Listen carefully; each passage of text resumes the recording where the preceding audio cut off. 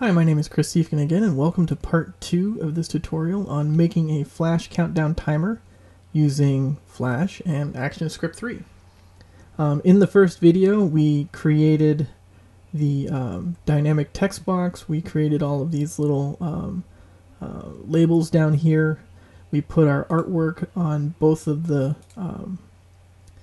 frames that we'll be using here.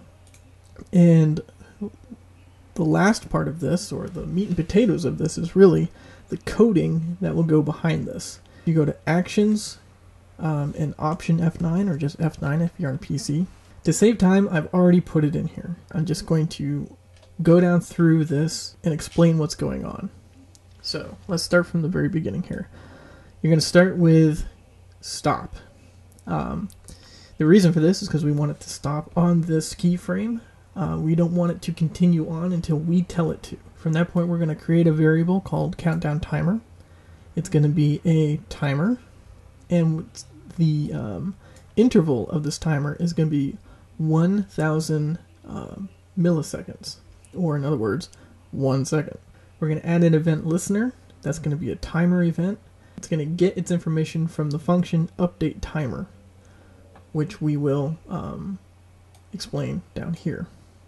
And then after that, we're just going to start the countdown timer, which is right here. So the function update timer right here, that's going to be it's going to be an event. It's going to be a timer event, and it doesn't need to give us anything. We're not looking for any output, so the output's going to be void. Inside this, we're going to establish a few variables. First one is today. It's going to be a date, and it's going to equal new date. Next one is year, and that one's going to equal today.getFullYear. And then here, this is where the daylight savings comes into play. Daylight savings begin date. We have to establish when that is, when it actually begins, and we're going to use our variable year to get our year. And it's going to happen, I'm in 2011, so it's going to happen in March. This counts up January being 0. So the third month, March, is actually 2, and it's going to be the 13th. Same thing, we have to establish when that ends, and that's going to be the same thing. Year, it's going to be November. November is the 11th month. Remember that January is 0, and it's going to be 6. Now, like I said, I'm in 2011, so if you're in a different year, make sure that you adjust this to match that year. This is the only thing that will be maintenance for you. Okay, so what we're going to do here is, if today is greater than the beginning of our daylight saving time and today is less than or equal to the end, then we're going to take today dot minutes. We are going to subtract from their current value 240. That's 4 hours. And this will make sense in a second. And then the other half of that is the else statement. So if this is not true, then do this.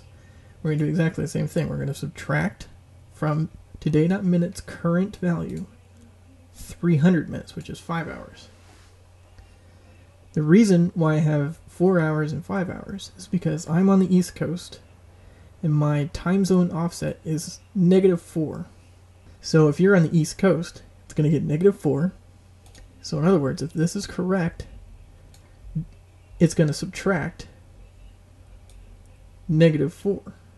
So it's canceling itself out. And then if it's not, it'll take away 5 hours. So in other words, 1 hour back. So that's how that all works.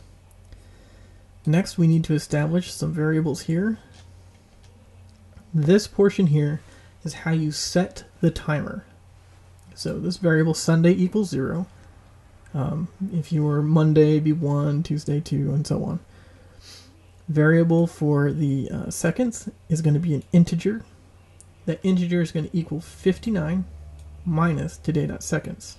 And then minutes, same thing. It's going to be an integer, and 59 minus today.minutes. Hours It's going to be an integer, and for me, for this purpose, it was going to be 11 o'clock. Remember, it starts at 0. So 11 o'clock is actually 10 on here. We're going to minus that from hours. And then for days, we're going to use an integer, and it's going to be this variable here, Sunday, minus today.day. So in other words, I'm counting down to Sunday at 11 o'clock with no minutes. You can adjust that to be anything you want it to be. So if seconds is less than 0, then we're going to take seconds, we're going to add to its current value 60. So once it gets to 0, we're going to start at 60 again. But for minutes, we're going to subtract 1.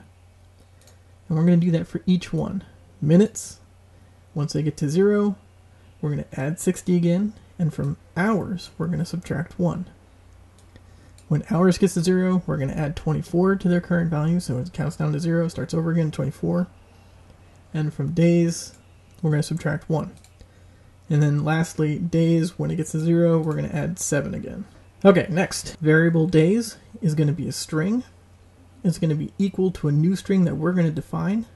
And we're defining it with this variable d. That's up here. Okay, and we're going to do that for each one. Hours, minutes, seconds. Next is this section here. Let's look at this. If days.length is less than 2, then days will equal 0 plus days. Now what this is saying is, as we count down, it's easier if we use seconds. If we count down with seconds, we're going to start out with 59. Sooner or later that's going to get into the single digits. Well, if we get into the single digits, let me bring up my timer here.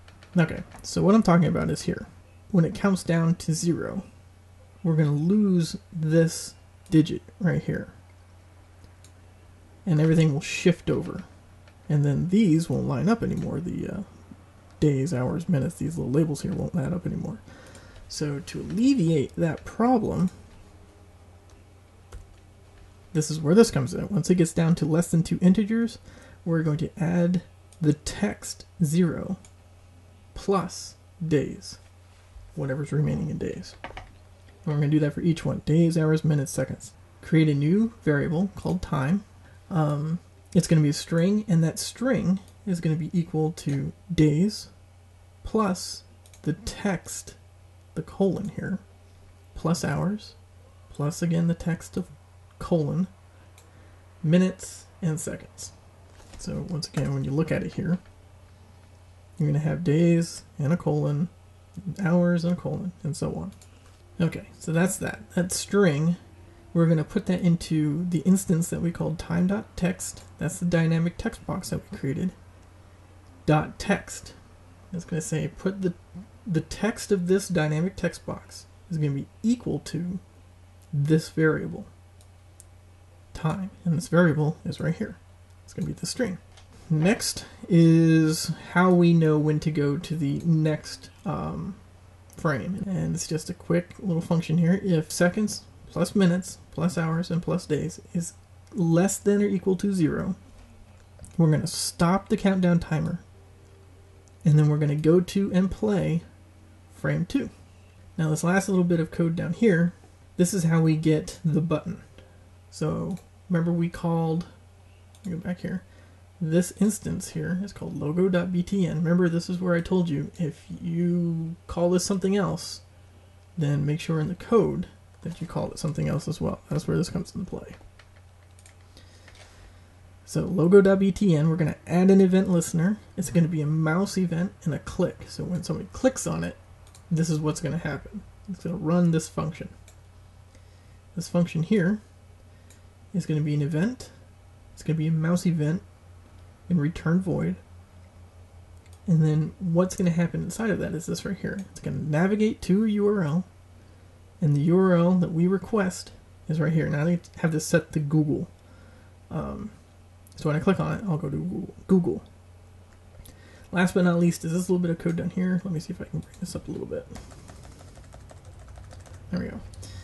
This little piece of code here, logo.btn.button mode equals true. Now what that's going to do is, click on here, it's going to change your pointer, as you see here, to the little hand that lets everybody know that yes, this is a button. And as you can see, if I click on it, I'll go to Google. Pretty cool. And that's it for the first frame. The second frame is so much easier. The reason for that is, let me X out here. Second frame is just this. You don't have to see anything. There's no text. It's just going to hang out on the screen until it's done, counting down in the background. And then once it's done, it's going to go back. So for that, we don't have to worry about strings. We don't have to worry about anything else. What we're going to do is we're going to create a variable called timer. That timer is going to be a timer. We're going to define that timer as we see fit right here. Now, this one, the interval or the space is going to be 1,000 milliseconds or 1 second. So the ticks of my clock are going to be in seconds. Makes sense. And this is how many times this will be repeated. In other words, how many seconds do we want to repeat this? I had this set for 10 because of, I'm going to test this in a second and I don't want to wait around for an hour. So you can set this to anything. If I was going to do an hour, it'd be 3,600. But for now, we're just going to do 10 seconds. Now this timer, this variable, we're going to add an event listener. It's going to be a timer event. And what's going to happen is it's going to run this function. And then we'll hit start right here. So that function, countdown, is going to be an event. It's going to be a timer event.